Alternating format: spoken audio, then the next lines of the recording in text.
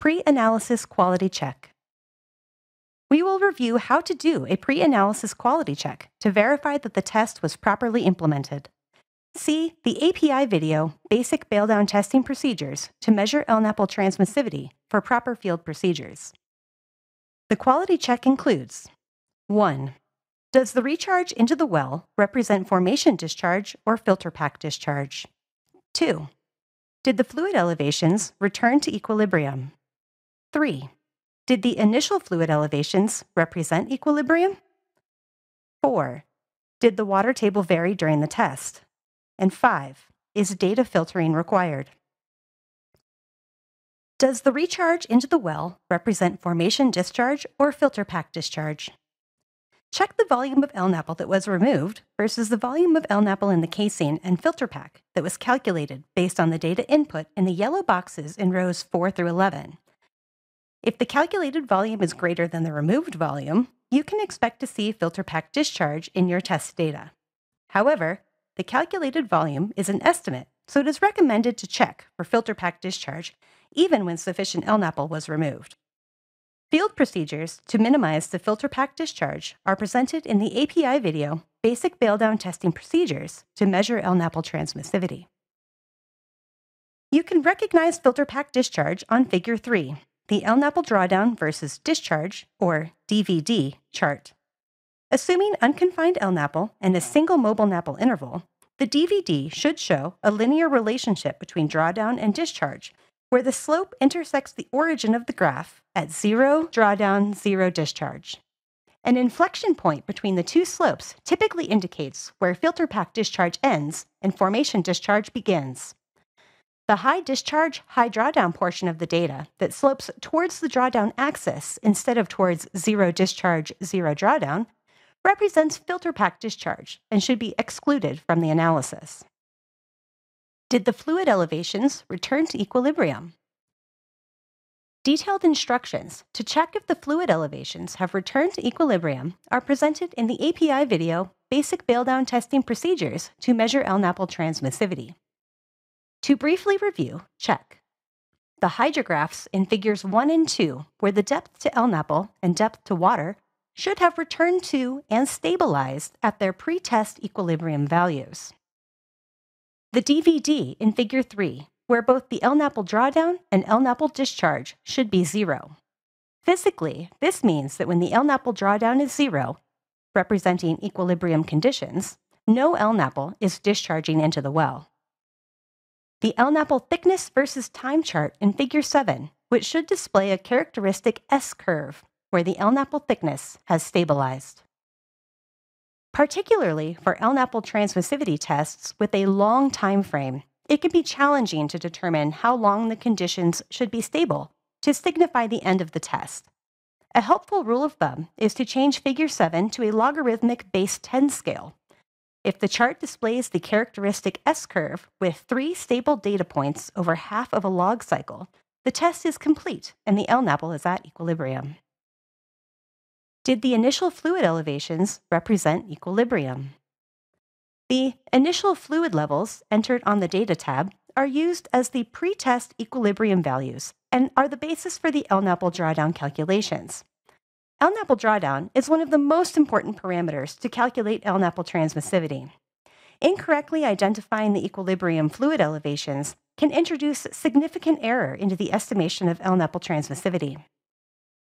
Review the section of this video on identifying Filterpack discharge, the section on identifying equilibrium conditions, and the interpretation of example datasets to better understand when a test is complete.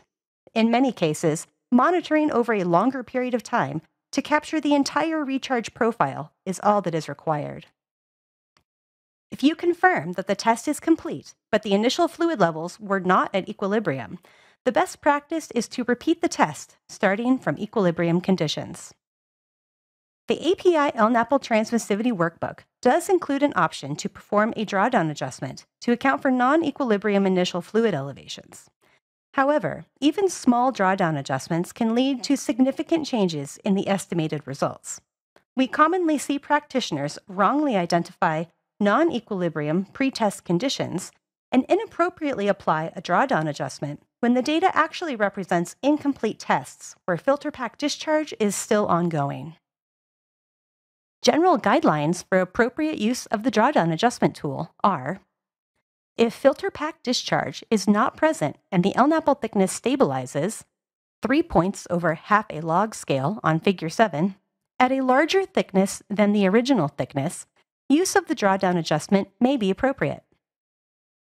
If the LNAPL thickness at the end of the test is smaller than the original thickness, use of the drawdown adjustment is not recommended. If the test was dominated by Filterpack discharge with no consistent recovery beyond this period, then the drawdown adjustment is not recommended. Any use of the drawdown adjustment should be discussed in the report text. Detailed guidelines for appropriate use of the drawdown adjustment tool are beyond the scope of this video. Again, the recommended best practice is to have a clear understanding of equilibrium conditions prior to testing to ensure no adjustment will be required. Failing this, the recommended best practice is to repeat the Baildown test once equilibrium conditions are identified and achieved. Did the water table vary during the test? Under ideal test conditions, the water table on Figures 1 and 2 should be constant for the duration of the Baildown test. However, real-world conditions often deviate from this ideal due to water being removed from the well during the initiation of the Baildown test and/or due to changing groundwater elevations at the site. The API LNAPL Transmissivity Workbook can be used to interpret Baildown tests where the water table is static or still recovering from the liquid removal activities. While it is a good field practice to minimize the removal of water when initiating a Baildown test, the analysis methods can accommodate water removal through the use of the J ratio. The J ratio adjusts the transmissivity calculations for the relative amounts of LNAPL in water that are recharging into the well. It is identified using Figure 4. The x-axis represents measured LNAPL thickness, and the y-axis represents the calculated LNAPL drawdown. The J ratio is the slope of a line fitted to the data to be analyzed, excluding the Filterpack discharge identified on Figure 3. Use the yellow boxes to fit the dotted red line to your test data. The J ratio may change during the test. For example, it may change if the water table is initially recovering to static conditions and then is constant for the remainder of the test. The data associated with each trend would need to be analyzed for LNAPL transmissivity separately. For a detailed explanation of the J ratio, see the API LNAPL Transmissivity User Guide, Appendix A. The workbook cannot account for background changes in water table or potentiometric surface elevations. Changes in the elevation of the static potentiometric surface, or air LNAPL interface, by an amount that is small relative to the LNAPL drawdown induced will result in an error that is small in comparison to the final LNAPL transmissivity value. The workbook will not quantify the error, but the final result may be acceptable. Large changes in the falling or rising water table relative to LNAPL drawdown will likely require a repeat of the test under more favorable conditions. Alternate transmissivity test methods should be considered where groundwater elevations are consistently changing, such as in tidally influenced locations. Is data filtering required? Data filtering is recommended in many cases, and implementing it can often improve the interpretation of Baildown test results. As described in the API video, Basic Baildown Testing Procedures to Measure LNAPL Transmissivity, the minimum recommended frequency for collecting fluid elevations is to capture changes of up to 10% of the equilibrium LNAPL thickness, or 0.05 feet, whichever is larger. Under real-world conditions, additional data is frequently collected in the beginning of the test to establish the ongoing gauging frequency and to collect some redundant data to ensure nothing is missed. Data filtering is required when this redundant data leads to the calculation of negative LNAPL discharge or LNAPL drawdown data. Data filtering is also recommended when the DVD, Figure 3, does not have clear interpretable trends. Typically, these negative calculations occur when the fluid elevations are gauged relatively frequently and the gauging error is larger than the fluid elevation changes. Filtering the data captures the overall trend documented by all gauging measurements and eliminates unnecessary or outlying data points. Some trial and error is typically required to determine the best data set to use. General guidelines to select a valid data set include: the LNAPL thickness should increase from point to point by a magnitude that is realistically and accurately measurable by the tools used in the field. The intervals between data points will ideally represent consistent changes in LNAPL thickness. Figure 7 can be utilized to help identify the trend and select appropriate points. The time between data points is anticipated to increase as the test progresses, and the discharge rate reduces. For unconfined LNAPL, consistent time intervals should not be considered. Negative changes in LNAPL discharge and LNAPL drawdown should be filtered out.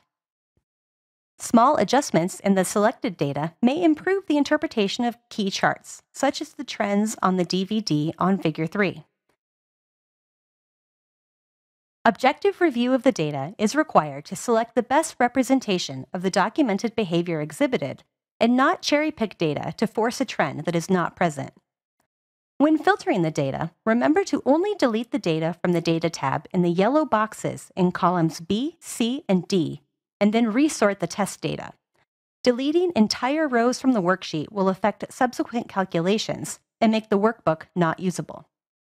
If data is filtered or deleted from the Data tab, the original unfiltered data should always be retained and reported as appropriate with any submitted reports.